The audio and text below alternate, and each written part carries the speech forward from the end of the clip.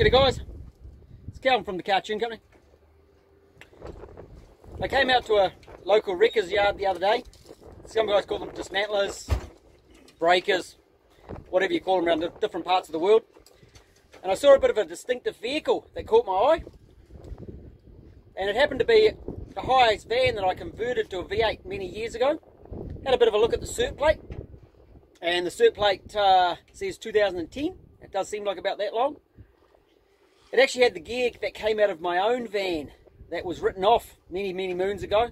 One of my staff members was driving it. He got turned around on the open highway and smacked up the bum really hard at 100 k's an hour while he was sitting stationary. And the other car smacked him in the back of the van and was bent all the way up to the windscreen. That was a bit disappointing. So I brought it back and the gear ended up going into this particular van. So let's have a bit of a look here. So there's the wrecker's yard over here. This is a multi-brand wrecking yard, and here's the van. Now, interesting enough, that's not the plate that this van was originally registered on. What really caught my eye was the big brake package on it. So this brake package is going to go onto another van that we've got in the work at the moment. It was a super custom high top, and it was picked up. Motor's already gone. We'd converted it to manual with a big box, an R350 box. Now I saw this van driving around, oh, maybe a year ago. So I'm wondering what actually happened to it. It's got some shit in it now. There's another set of plates in it, which is a little bit suspicious for me. It had a set of mags on it, they're gone.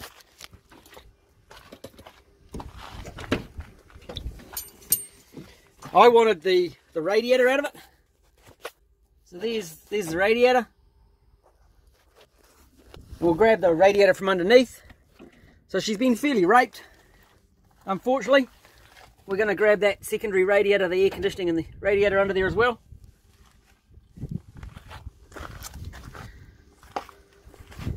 But really disappointing.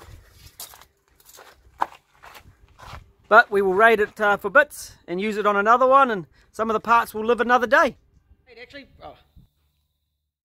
So guys, we're back from the dismantling raid on the Hiace van. I'll show you what we got.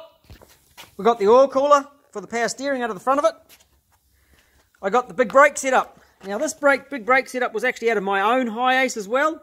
It's got the Skyline 4 pots on it. I was going to do an install video one time about how to make that kit. It was something I used to sell, but I've changed my mind on that really. Well, I just don't sell enough of them anymore. I've got too many other things to do. So I was going to share that information. I also got some wiper arms for the old Subaru behind me. That was another thing. And I'll have a look on the trailer. So on the trailer, we got the radiator out of it. We also got the front air conditioning unit, and the second radiator that's under there. And I forgot, it had a pump in it, an extra helper pump for that radiator. I got some lines and overflow bottle and some other crap. I pulled the seats out of it, don't really need them, but you never know. And a Subaru motor, which was the actual reason I went down there in the first place, is to buy a motor. But a whole lot of other lines and bits and pieces. So we've got another Hiace to do. I actually had a quick talk to the last owner, the guy I did the van for, and I didn't ever think he was going to sell it. Turns out he handed it down to one of his family members, and it kind of disappeared, got stolen. He's not too sure. He's kind of pissed off with the guy who took it. He was helping him out into his own business, and the motor was in. Something's happened. Motor's been taken out, box has been taken out, wiring loom that I made many moons ago been taken out, and it's been thrown away. Ended up in a dismantler. The van doesn't noticeably look crashed, so and we did a quick search. We did it on the plates that were on it. They were off a 2003 Hiace. This one's a 94. So something dodgy's gone on. Doesn't really bother me. I bought the bits for another van. So my next customer is going to get some good bits that I know work, and it'll make me a big step forward on my next project. There's a bit of nostalgia. I grabbed the cert plate off it. It's no good to anyone. But there's the rego number that was on it. It certainly doesn't match with the ones that I saw in the video. And there wasn't much on it. See some calipers, some different wheels. Manual. It actually had an R350 in this van, and the replacement van that I'm doing now has got the same thing happening. And we've got a date back in 2010. Another interesting thing on that particular van is, well, it was in my van, and I'll try and find a picture of what happened to my van. And then it all went into the Super Custom, and he lent it to one of his mates 5 years into the project, I think. Probably, it might have been 2013, 2014 maybe. And one of his mates drove it until it stopped. It got so hot that it actually stopped. And one of my parts motors, this one, that's actually the, yeah, it is that one. It's that one. That's actually the block out of it. So, that's the block out of that van. I've done a fair bit on this old Hiace. And memories of my own van, what I did in 2005. I did my own Hiace. And that was a great van. It was my work van. Had a heap of fun on it. But things went wrong. And it got written off, unfortunately. But that's life. But just interesting to see what goes on with these vehicles sometimes. And we will be doing videos on another Hiace to come on the conversion job on that. So okay, guys. I've managed to find some photos of my original van. Yeah, it was a bit interesting of a day. I took a few moments. I texted the owner of the van, and he didn't know it was in the wrecker's yard. He'd lent it to one of his family members. It disappeared. Someone's obviously taken the motor and box out of it, computer out of it, and he was never paid for the van. That kind of pissed me off. So when I get pissed off, I'm pretty lucky I can just take some time off. I don't have work schedules most of the time, so I went and angle parked my little Suzuki, as you'll see in the first photo. And I actually came back and I managed to search through, and after a bit of consideration, I'm going to share with you photos of my very first, the Cartune company van. This is the reason I do 1UZs, okay? If it wasn't for this van, I wouldn't be sitting here now talking about 1UZs. And it sparked that passion for them. So I wanted a van because I was racing motorbikes at the time. And I wanted somewhere to put my bikes in it. We could go there. But I didn't want something that was slow and gutless. It just would have pissed me off. And I did some searching. Found the Lexstream forum. And all the guys on there. Some of the original guys. And thought that's what I'm going to do. Also met a real good mate. I bought the motor, and I bought it was meant to be a rear sump. I got a front sump. He was doing a Hilux. He got a rear sump. It was meant to be a front sump. We met through the internet, exchanged sumps, and he kind of thinks like me. If he turned up here today, he'd probably be able to find stuff that he's never seen before. He'd go, oh, Calvin thinks like this, and he'd go find it.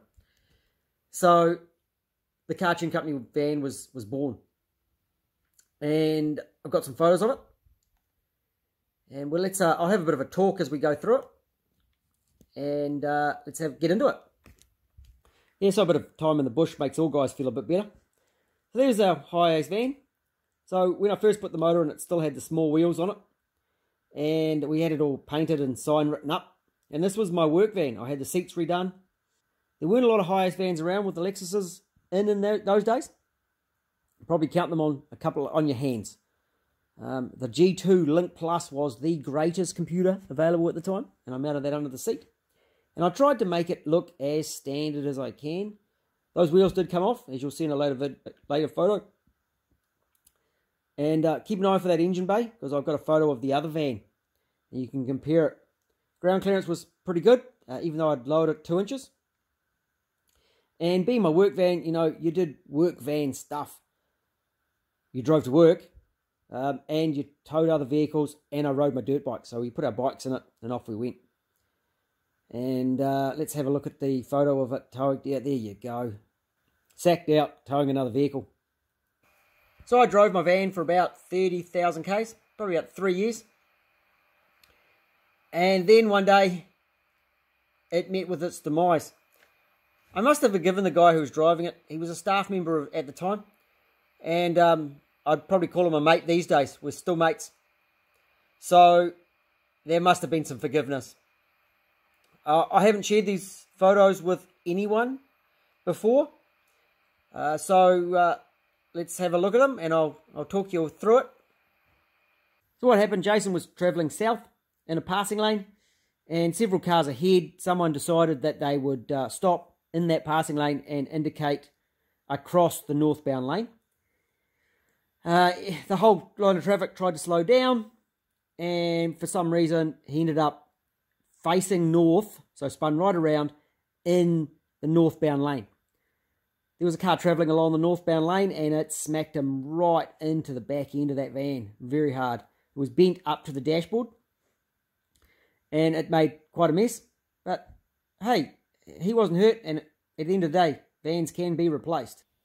So with the van all smashed up, we had a couple of visits from the police, and it did close State Highway 1 in New Zealand. So it was quite a serious crash. There were some injuries in the other party's car, unfortunately. But the police went through their process, and it was noted that he felt that there was another car that had come up through the back of it.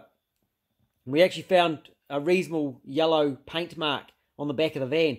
The car had come up, smacked him in the back and actually spun him around, and that's about the only way you'd end up backwards in the other lane. So he was not charged with anything, and I was paid out by the insurance company and then bought it back because they didn't have a value for a V8 Hiace van more than a normal van. So I was left with a whole lot of van parts. Customer contacted me and said, hey, you do Hiace vans, Lexus V8s, what can we do? And the decision was made to sell it on to this customer. So it's a process that we've gone through, putting it from my van into the brown Super Custom. And now some of these parts are getting reused yet again into a van we're about to do. So it's a bit of a deja vu for us, but let's have a look at the last van. Just run through the photos and I'll talk you through them. So this is what turned up. A Super Custom Hiace van. And we hooked the motor out of my van. That shows the rear sump and the clearance to the front cross member and why you use a rear sump. And it had been sitting for a little while. So probably a couple of years. So I popped the valve stem seals, popped the heads apart, gave them a tidy up. The block was just checked. And there's the motor all in pieces. And we gave it a big refresh. There was a guy called Johnny Five who'd originally built these headers for it. We rewrapped them. He's since passed away. The old diesel motor came out and van stacked up to try and fit the motor underneath it somehow. It's not an easy process fitting a van motor in there. You've got to turn it sideways. They're actually wider than the chassis rails. It was rewired. Hey, I'd sold the G2 computer in the time between going through. So the original top throttle body manifold was that I was used out of my van. You can see I recessed it in. Took quite a lot of time doing that. And I was starting to build up my wiring skills that I have these days. So ran it through the centre of the air surge or under the plenum. Popped out to each injector. The motor's all cleaned up and tidied up. Another alternator was fitted. Power air pump, I think we went through that again. That's a good shot of the throttle body. And the remote oil filter housing was reused. That was all off my van with the big oh no, it was an R350 gearbox. So that was poked up into that hole. That had actually been in my van. And there's the gearbox mounted in place with the headers, showing that big headers can fit in a Hiace van. And it wasn't actually too loud, considering we kept the main system quite small. There's your intake coming through back onto the factory airbox, and it still made pretty good power. Making sure the motors are nice and clean. You can see the Sora type dipstick, which is the rear stump dipstick. And it's starting to take form at this point, and it's looking a lot like my other van was looking. But yeah, a few late nights put in. There's the computer mounted up in the B pillar. So that got a new, at that time, G4 Storm. It was a pretty good system. It worked pretty well. There's a heap of motors behind that van there. And there's that engine bay looking like it's meant to look. There you go, brown carpet. It's looking pretty smart. There's the finished Hiace. Got a new set of wheels on it as well. And that was the second shop. I'm not sure what that vehicle in the background is. But the vehicle in the back, that one, is a 400 horsepower Surf that I used to have, turbocharged Surf. And let's have a look at those engine bays. So that's Greg's engine bay. That's the Super Custom. And that's my engine bay. Funnily enough, they look pretty much the same. So if you like this video, it's a bit different to what I normally do. And you're doing 1UZ conversions or 1UZ stuff, wiring. Please like the video. Maybe subscribe to my channel. And there's lots more other information to come on 1UZs and 1UZ conversions. So we'll talk to you later.